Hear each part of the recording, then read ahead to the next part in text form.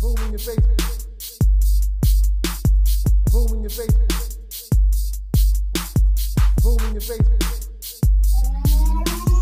Boom in your face. Hello and welcome to Boom in Your Face, a platform for indie artists and musicians to come and share their new music or projects, as well as discuss topics about the music industry and the community at large. Boom in Your Face has two meanings. One is that boom in your face from the music that you're listening to. But the other boom in your face is when someone assumes the situation is one way and boom in your face is totally wrong and something totally different. So on occasion, we discuss those boom in your face moments, so watch out that someone might be you. Listeners, if you'd like to share your boom in your face music or projects, or share your boom in your face moment, or just want to join us in the conversation, reach out and email me at boominyourface616@gmail.com or visit the website and sign up for the newsletter, like, subscribe, and share the episodes. I'm your host, Mary Kearney. Welcome. Hello and welcome to Boom in Your Face. How you doing tonight? I'm doing well. How are you doing? Thank you very much for having me, Mary. Oh, I appreciate you even coming on and spending this time with me and sharing all your information, your talent with my audience.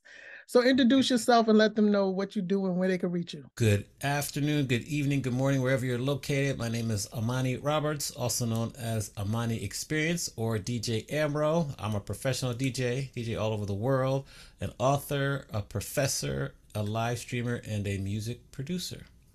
If you want to follow me, if you want to find me, it's at Amani Experience on the socials, AMANI Experience, and that's Instagram, Twitter, LinkedIn is Amani Roberts, twitch.tv/Amani Experience. That covers the socials. All right. Well, you can also get all this information off the site and we'll be able to link in with you. So you don't want to miss any of Amani's information. So now, you have a lot of stuff to unpack tonight because you are a man with many hats. So what we're going to start off with we'll start off with the DJ portion since that is in your name. Yes. What do you want to know? Like a DJ? I want to know how did you get into it? I mean, was you always a love of music, or how did you go from a student in school and then all of a sudden now I'm DJ rocking around the world? There you go. I saw Biz Markie, may he rest in peace. At a club when I was in DC. I grew up in the DC area and went to Howard University. I saw Biz Markie at this club called Quigley's in downtown DC. He set it off. It was amazing. That's when I decided I wanted to be a DJ, but I didn't really think at the time it was a legitimate career. So I graduated from school, started working for Marriott and hotels across the country. But I would always keep an eye on DJs in all the different cities I lived in. I'd go see them. Once I got to California, LA, one of my close friends said, you should go check out this DJ school. I think you would like it because I had already started to DJ, but I need to really elevate my game. Okay. So I went to Scratch Academy and learned that DJ skills there. Went through the whole program in about a year. That was life-changing. And then from there, I just continued to grow my career, DJing, networking, getting more opportunities, improving as a DJ. Right. And another big step was when the pandemic happened. I started to DJ a lot on Twitch, and that really helped me grow my market, so to speak, across the world. So that's kind of how I got into DJing and how it continues to keep me very active. Now, for many, they may already know, but I didn't know that you could actually go to a school, because when I came up, we didn't have no school to scratch.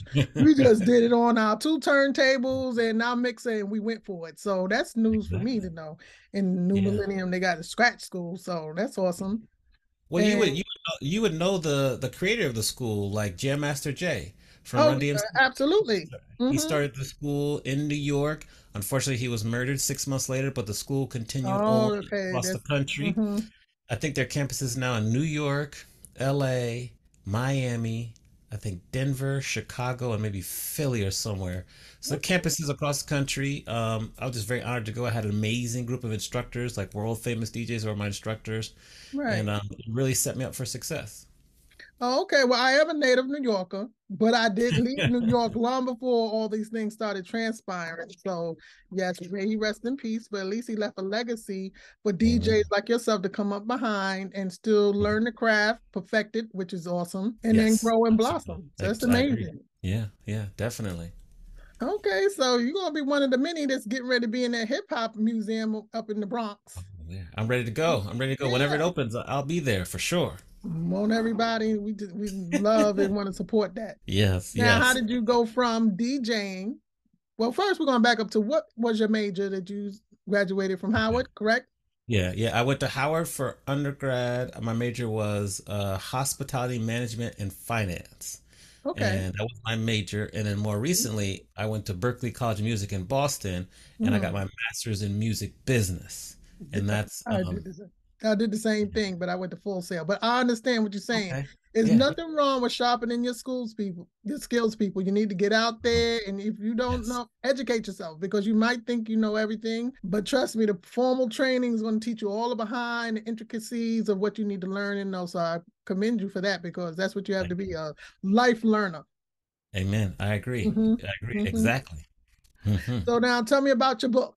So my book, DJs Mean Business, it Hmm. takes you through the time slots of a DJ set and relates it to growing a business, or growing your own personal brand. So, for Hmm. example, 10 o'clock, the set starts. I'm in the club or the bar just trying to fill the room out, keep the people there, and then, Right. attract anyone else that wants to come in. And that's really like if you're in a business, you're trying to identify your ideal client. If you're just trying to grow your own personal brand, you're trying to figure out what's your mission, and then you go from there. That's the 10 o'clock. Okay. I'm gonna fast forward and skip through some time spots, but like 11 o'clock is like the troubleshooting hour, because Okay. something always goes wrong in the DJ booth, whether it be a speaker going out, computer crashing, record scratching, needles, dusty, anything. But you can Right. never stop the music. Same thing in business. Maybe the product that you thought was going to be very popular isn't popular at all, but something else is gaining attention. How do you shift and steer that way? Or if it's all your own personal career, maybe the career that you went to school for is not what you have found yourself in. How do you shift but keep going forward? Then we get to prime time, midnight. Got to keep the dance floor packed, hit after hit. Keep the people Right. singing, dancing along. In business, how are you growing sales week over week, month over month, year over year? You just want to continue to grow. And Hmm. then for you, if it's your own career, like how are you continuing to grow? How are you continuing to advance, get promoting? Like that's prime time. Then we get to one of my favorite times, which is like kind of towards the end of my DJ sets. I love slow jams. I'm a slow jam Okay. guy.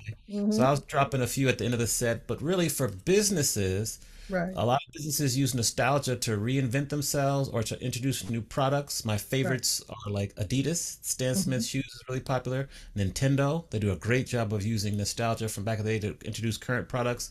And then Old Spice. So that's how Okay. brands do it.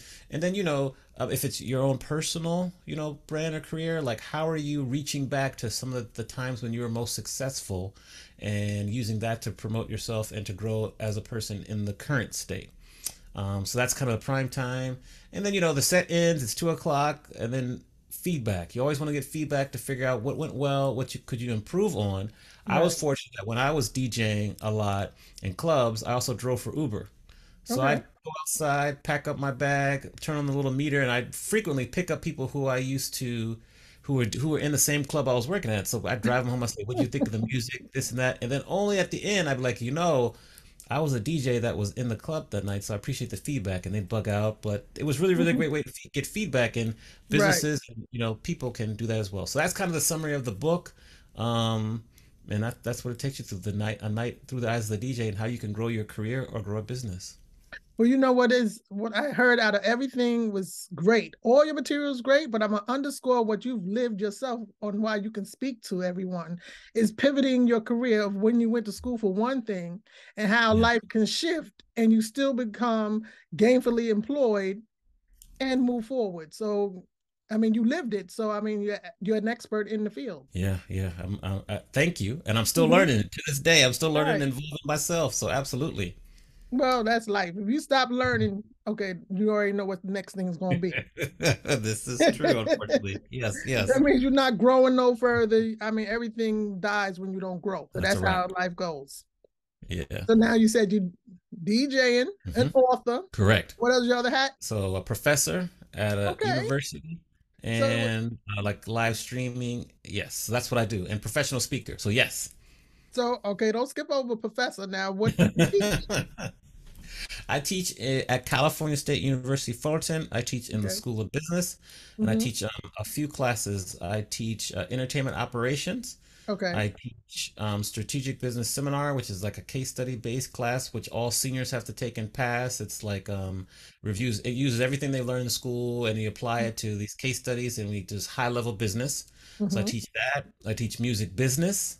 So I Okay. teach music business there, and then at some semesters I might also pick up like a project management class Mhm. or entertainment money management. So those are kind of Okay. my the classes that I teach this semester is Mm-hmm. music business, entertainment operations, and strategic business seminar. Okay, that's I enjoy your wheelhouse. It all goes together, and that's how you Exactly. get further. Yes. And Yeah. also, a lot of times, artists don't think of themselves as entrepreneurs, but that's who they are, really. And so, it's important for them to really understand the business, so that way they'll know what they're walking into, what they're dealing with when they get in front of people. Even though you hire somebody else, I recommend all artists to hire somebody to represent you, but still Yeah. know the business for yourself. Do you Yeah, agree? I agree. I agree. One Mhm. of my passions is I want to close the knowledge gap between artists. And I'm Right. thinking the music industry specifically, like new, mid-tier artists, even up-and-coming artists, Hmm. experienced artists, close the knowledge gap between them and the music industry, like the labels and everything, because there's a big knowledge Right. gap. And you see countless examples of people who just don't understand how the industry operates. And I just want them to protect themselves so that when they make decisions, Right. that they understand the repercussions of their decisions and there's no questions on the back end. And I find that that's a huge issue now. I mean, you see Hmm. headlines every week where someone wants to get out of their contract or they didn't know Right. that they signed away their master recordings for years. So knowledge is power, and I want to share that Right. with everyone. It's a balance. It's a balance because just like you're saying, each issue is different. But yes, you get into these contracts sometimes and you be so excited that you're going to have the exposure, but you're not thinking of, okay, now 2, 3 years out when I do take off and then what's going on with my monies. And then a lot of times they don't understand that when somebody's building you up as a career, because I'm going to have to speak for both sides now. Yeah, But yeah, when the go label ahead. builds you up, is a lot of money in that engine to get you popular. Yes, they're So investing a lot of money they using their invest in a marketing lot of money. power, connections. I understand that completely. But Hmm. as long as you know and you know, Right. like then that's the key. If you have the knowledge, then you can make the decision. Because I'm pro artist, I'm not Correct. anti label at all. I understand what you're saying because it's important, but all artists need to understand the financial piece because you saying, oh, they put me on tour, they then paid for this, that, and the other. No, not really. When you start making the money that they hope they invested in, they're gonna retain Yeah, get reimbursed for all those things that champagne that came up at 2 o'clock in the morning. that's coming With the out room that. reserved, And right? That's yes, you yes, paying, spending your money. yes. And I love to share it. Like an advance is a loan. An Hmm. advance is a loan. That's the first concept. If you can understand that, you're gonna be ahead of many people. You just gonna go spending the advance and thinking they're gonna get that Right. money back And I got a good quickly. check. Yes, yes. So, do you teach this in your class Absolutely. with the And students? I teach this in my entertainment operations class, and then we go Okay. really in depth in the music business class. But I Hmm. teach them about how, advances are loans. I teach them that how important it is for musicians to get the songwriting credits so you can get your publishing, so that if your song is played on the radio, you want to get compensated that way, not just from the mechanicals when things are sold. I teach Correct. them about how to calculate streaming revenue income, contracts, 360 deals. We go through everything. Touring. Well, one of the Right. funnest exercises, which I was surprised at, and most of my students, they born and raised in California. They've been further east than the California line, maybe to Vegas. So we Right. have to go over geography because they need to know if you plan a tour and you have your artist start in Miami, you can't go from Miami to Chicago to Boston to Atlanta to DC. You Right. need to have a circuitous route that makes Yeah. sense. So that's a fun Hmm. activity. They plan out a tour and they're so surprised. They're like, "Oh, now it makes sense. Now they understand how Right. artists will do little Geography. stuff along the way." Geography. So we go over it all, and it's exciting. I love it when they understand. You see the light bulbs go off, and Hmm. they understand about like streaming revenue and how that artists nowadays have to do more. They have to really tour to get the revenue. They have streaming that's kind of a small foundation. They have Right. merch deals, sponsorships, so it all comes together, and I really love teaching it. The streaming part, as you just mentioned, is more for you to get notoriety than to really think you're gonna get riches because that's not where the money's at. It's not what But nobody's saying, it is though. a way for you to get the money because of, like I said, the exposure. Yes, yes. Hmm. It's like, marketing, like word of mouth marketing. Listen to the stream, you're on a playlist, you get that. You might get some revenue, but it's not a lot. But if you just kind of put your music there, you'll get some spins. But really, you want to start to get the big tours, get the big sponsorships, and then go from there and figure out the best way for you to get your 1,000 true fans. Exactly. And that's something that you could teach about having true fans and the Oh super yeah. fan level. So Mm-hmm. that's awesome. Yeah, that Yeah. keep them with you. Yes, Now, that's the with key. all these hats, when do Yes. you get time to DJ? Well, I DJ two nights a week on Twitch. So I live stream, Friday Oh, okay, evening got you. and Sunday, and then I do gigs. Like I had a gig in Palm Springs for 3 days a Hmm. couple weeks ago. I'm working on a gig. Next Saturday I have a private event, and then I believe the following week I have a gig I have to go to in DC. So it kind of spaces out, and I'm able to kind of take it as it comes in and plan a few. And because I'm a professor and with the emergence of like more Hmm. hybrid opportunities, like Right, for example, when I'm in DC, I'm going to also be teaching my class because by the time my gig is over, it's still daytime here, so I can right, log onto Zoom and teach class. So the flexibility that's offered by being a professor fits very well with the DJ life, which is why I love it. And right. so I can still plan and travel and tour and DJ and have an online class one day. So for now, it works out pretty well for me. That's awesome. Do you ever do a Zoom with your class while you're at an event to let them see you actually in action? But have you That's a done good that? idea. That's a good Mm-hmm. idea. Not at an event. However, Mm-hmm. one time a semester, I'll have an online class from my home just because I won't go to school. And Right. at the beginning of each class, I'll start off by DJing. And they Oh, bug out okay. about that. So that I start off by DJing the first 10 minutes, just so they can see me kind of doing some things. I have the virtual Mm-hmm. setup, and then we'll have class. So I try to do that once a semester virtually, and so that helps. And then sometimes my students will tune in when I'm streaming on Twitch live on like a Sunday night or maybe a Oh, Friday. got you. So Mm-hmm. they kind of see, they know I'm working. Like, I'm one of those professors that I'm working too. Like, I'm still getting it in the industry. You might wind up being the Tom Joyner of DJs. Who knows? You know, he had to We beat love that Tom Joyner. trail. Yeah. Yes. Yes. Mm-hmm. He had to beat that trail for us to be able to open up the radio market that way. I So know. somebody Yes, he has to did. do it. Yeah. Yeah. Respect. Mm-hmm. Mm-hmm. So I mean, do you have a DJ club started yet or not? Oh, I might have to start it for you. You might have to start it for me. I don't have a DJ club yet. Okay. I'm just still finding my way to that. Okay. Well, I mean, all things are possible once you put it out there as an idea. You know what I mean? I agree. Yeah. Hmm. Yeah. So now going back to your book, Hmm. how long did it take you to write your book? So I think I started it around July of one year, June, July writing. I hit kind of Hmm. a block where I took like 3 or 4 weeks off, and I finished up March of the following year.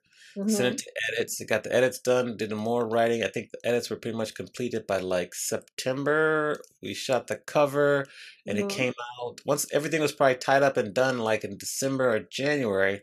And then it came out like April 14th, 2020, right at the beginning of the pandemic. Hmm. So it was a good year and a half total process. I'm writing another book now, so we'll see how this one takes me. But that was how long it took me for the first one. Well, what's going to be your topic for this book? Okay, you're gonna like this one. Here's the topic. Okay, go ahead. The topic is why are there no longer any black R&B groups on the Billboard charts since 2004? This was my thesis at Berkeley. I'm very Hmm. passionate about this subject Okay. and I love writing about it and doing the research because this is Hmm. music I grew up with. Right, exactly.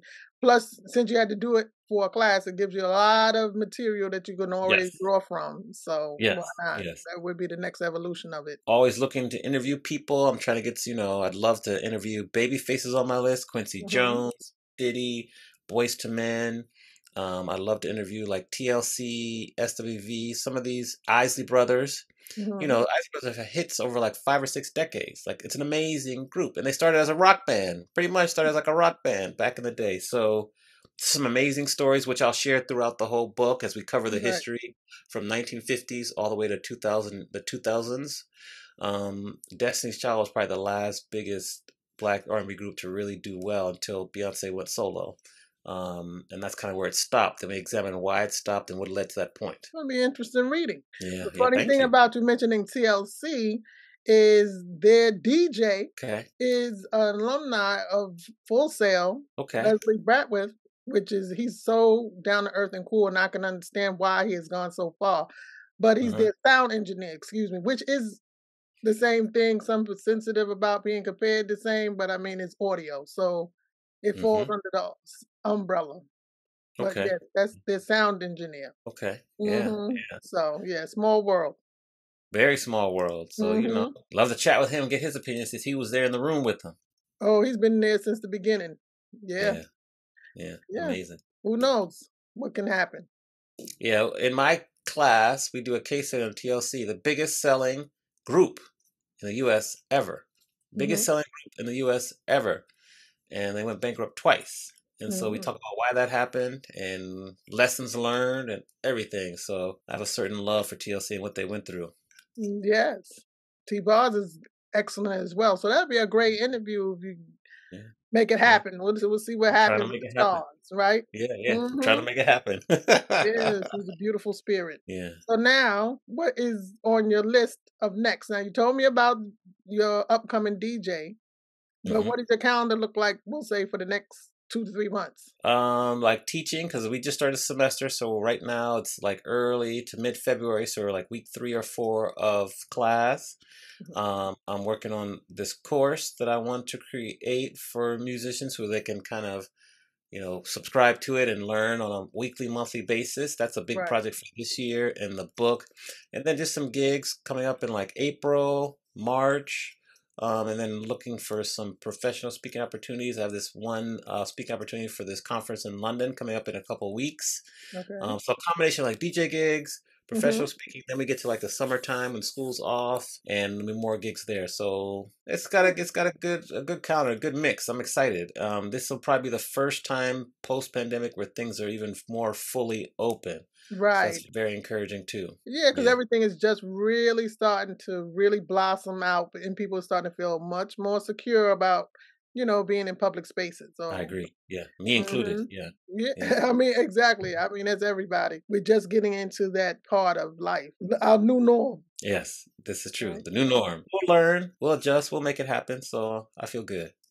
So the course is going to be an e-learning. Yeah, what I'm gonna do is I'm gonna set up like as e-learning, and then there's a community aspect to it also where you can meet people, network. So you'll pay a certain fee, and then after you finish the course, there'll be a monthly fee that you can continue to pay to have access to the network with like different interviews, exclusive chats, Q and Right. A, mentorship.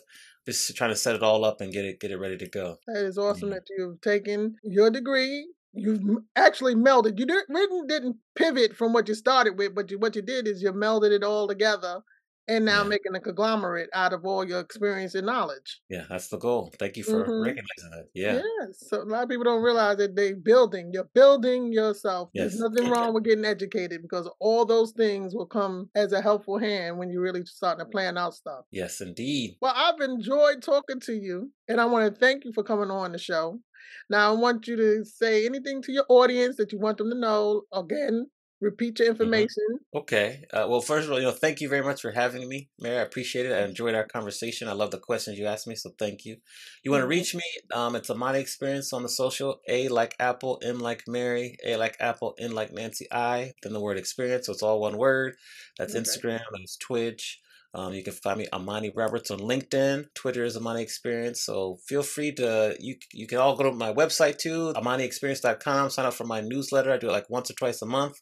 Give you some good information there. And just continue to support musicians, the creativity. And if you have any questions or want to learn anything, feel free to reach out to me. I'm always here to chat. All right. Boom in your face. There you go. Like I said, again, thank you for coming on. I'm definitely bring you back when you get your class together and all of the other entities that you have going on, and so we can really put it out there and let the artists and the people that are in the music industry learn from you. And it's not just about just the music industry. Anyone that wants to even go into business would learn from Right. your course. So Exactly. that's Yeah. excellent. Yeah. All right. Listeners, I want to thank you again for joining me for another episode of Boom in Your Face. Please remember to support the podcast on the website. As a reminder, if you'd like to share your Boom in Your Face music or share your Boom in Your Face moments, or just want to join in the conversation, reach out and email me at boominyourface616 at gmail. or visit the website. And sign up for the newsletter and share your stories. I'm your host, Mary Kearney. Be blessed. Boom in your face. Boom in your face. Boom in your face.